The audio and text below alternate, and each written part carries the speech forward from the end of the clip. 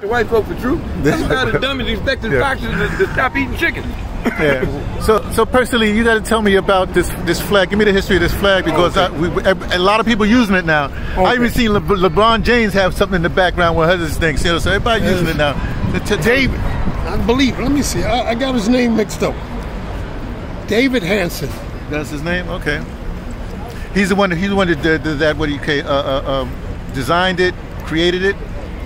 You know how long ago that was? Oh man, I couldn't tell you that. There. 80s, 70s. You can probably Google it. I have to Google it. Yeah, that's the thing. Oh, this information is online. Service, man. My dad was 82nd. All right, John. I don't want no Google thing, man. I don't want no duck.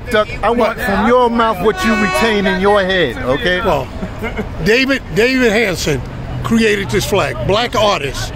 There were two that he actually designed. One was hanging in front of the museum, the Black Harlem Museum of Harlem. Okay, well, I'm sorry.